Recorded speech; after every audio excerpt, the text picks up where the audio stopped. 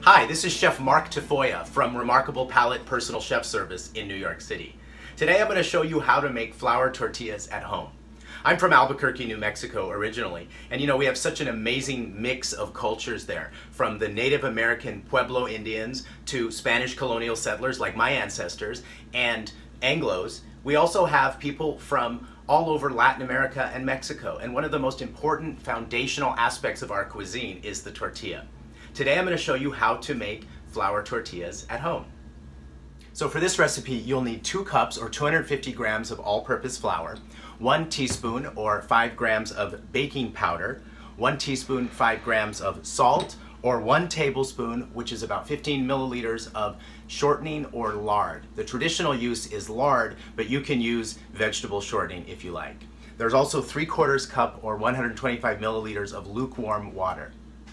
Now to start with, we're going to mix together our dry ingredients and we're going to sift them into the bowl. So we're going to start with the 2 cups of all-purpose flour, and you can just kind of put that into your sifter as the base there. And then we're going to do the baking powder. Baking powder is a mixture of an acid, a base, and a filler. So usually that involves baking soda, which is the base, cream of tartar, which is the acid, and cornstarch, which is the filler. And baking powder works in 2 ways, double acting. The first one is it starts to activate and rise with carbon dioxide bubbles when it gets wet. The second action is when it gets hot. So we're gonna see both of those today. So I've added the salt as well, and I'm just gonna sift those together. So all 3 of those components are gonna get gently aerated and put into the bowl all together. You can get rid of any lumps. Sometimes you get some lumps at the end. You just kind of press those through and you're done. So you've got your dry ingredients all in the bowl. Then we're gonna now mix in our shortening or lard. You know, again, traditionally in Mexico they would use lard. Here you can use a vegetable shortening. And how we're gonna do this is this fat is gonna get incorporated into the bread mixture or the flour mixture, and we're gonna knead it together until it's all mixed in there. You wanna get every bit of the fat molecules mixed in with as much of the flour as you can until it resembles coarse breadcrumbs. And you can see we start to get a little bit of the breadcrumbs in there. Okay, I've got my dry ingredients blended with my fat, and now I'm just gonna add the water. I've got 3/4 cup or about 125 milliliters of water. And then what I'm gonna do, I'm just gonna blend that in until I get really a kind of a sticky dough. And at first it's gonna be pretty sticky. You gotta kind of mix it in there with your fingers and get it incorporated.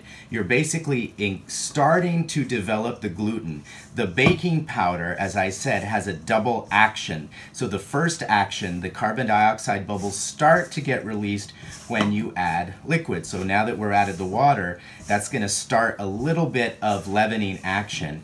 And of course it'll finish itself off when we heat it up. But right now we're just gonna mix this in until we've got a sticky dough. If you need to add a tiny bit more water, you can, but you wanna do it a little bit at a time. You want the dough to be a little bit sticky, but not too sticky. All right, so to get my dough right, I'm gonna need to add just a little tad more of water to incorporate the rest of that flour you see in the bottom of the bowl there.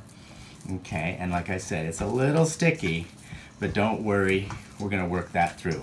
So just work it together, and then after it's come together, I'm gonna knead it on a floured surface. Okay, I've brought my dough together, basically, and now I'm just gonna sprinkle just a little bit of flour on my work surface. Not too much, you can push a little bit over here to the side, and then I'm gonna take my sticky dough, and we're gonna knead it on that surface. Okay, we're gonna incorporate a little bit of the flour that's there on the surface as we knead it together. And we're just bringing it together. We're not kneading it the way we would a bread dough. This is tortillas. There we go, roll that around. And then the little bits that stick to your fingers, you can just kind of pull off and incorporate that back into your dough. If it gets too sticky, just get it on the dry part and move it about.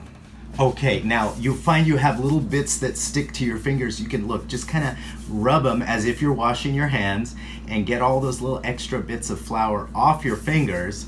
and then you can put that right onto the dough there, and we're just gonna knead this for about 1 minute. And you know, kneading is just this folding action. So you're gonna take one side, fold it into the other. You know, you're continuing to incorporate the little bit of the dry flour that's still there, but mostly at this point we're developing the gluten. That's what, you know, gives it its chewiness or its firmness. Okay, we're gonna do this for 1 minute, and then we're gonna let the dough rest for 15 minutes at room temperature.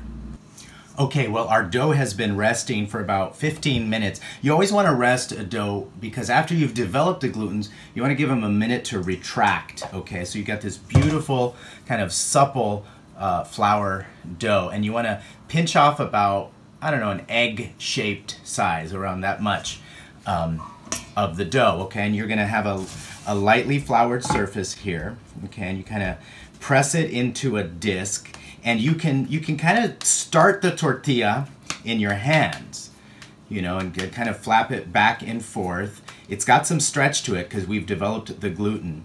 You can kind of do like that.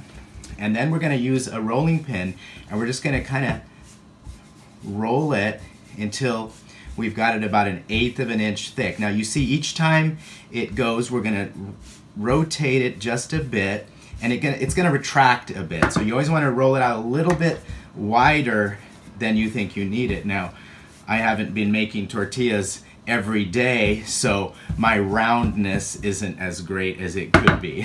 You see that the abuelitas who are making these tortillas every single day, they make them perfectly round when they roll them out by hand like this. But this is a nice size and a general shape. You know, the thing about tortillas is you want to always have a rustic sense to them. So you can always, you know, if they're misshapen a little bit, that's not so bad. I'm sure my next one will be rounder. But there you go. This is about 8 to 10, maybe even 12 inches total.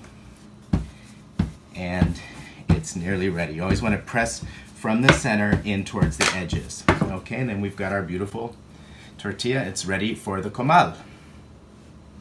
All right, so I've got a cast iron pan here. Traditionally, we would use a comal, which is a thick, heavy, big iron skillet, but a cast iron is perfectly fine. It's thick, it's well seasoned, and it's dry. We don't have any fat in it whatsoever. I've been heating it over medium-high heat. You want it to be probably around, I don't know, around 500 degrees Fahrenheit, right? Not too hot, but you want it to be hot because we're gonna cook rather quickly. And you just place your tortilla right in the pan there and let it just lay flat. Okay, you can see my bubbles are really getting big now, so it's time to turn. Let's see, beautiful. You got a few brown spots. It's kind of dried out on this side. It's not too brown. You don't want it to burn it, but you want to just get it lightly toasted. And you see the edges begin to kind of curl up a bit. Again, you can just kind of rotate it in the pan just a bit. Okay, so I'm rotating it a bit. You see there's some nice brown spots on those sides. That's ready to rock and roll. It's nice and hot. I'm putting it right into a bowl with a towel, and then I'm gonna fold that over. It's gonna stay warm. There's carryover cooking, so it'll continue to cook a little bit and stay real moist.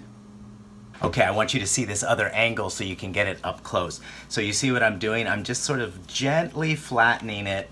You can do it between your palms, or you can rotate it like this, like you would a pizza dough, just to get the circle started. And then again, we've got some flour down on our cutting board, and you're just gonna, from the center, press out very gently, a couple of presses each time. You're not stretching it too much at each pass, but the totality of all of the passes will eventually make this disc a full size tortilla. Now this size that we're making can be, you know, of course, used for burritos. They can be used for larger size tacos, for quesadillas, something like that. If you were going to use these for a taco, you could pinch off slightly smaller sizes and make your taco around 5 to 6 inches, the same size as those corn tortillas that we made earlier. All right, there you go. And again, hot, dry pan. We're just gonna place our tortilla straight down on there and give it a little rotation and let it go. You can see those bubbles start to form.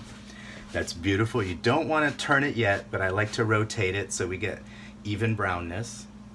Okay, now this guy really puffed up. You see, that's nice. Se quiere levantar, as we said with the corn tortillas. And there you go, you get some nice spots on there. People like to joke about the different patterns they see in there, like a Rorschach block. Okay, well, I'm gonna keep making tortillas here, and it's been such a pleasure showing you how to make these lovely, amazing, fresh, homemade flour tortillas. For more information, you can find my website at remarkablepalate.com, or you can find me on social media, Chef Mark, at Instagram, Twitter, and Facebook.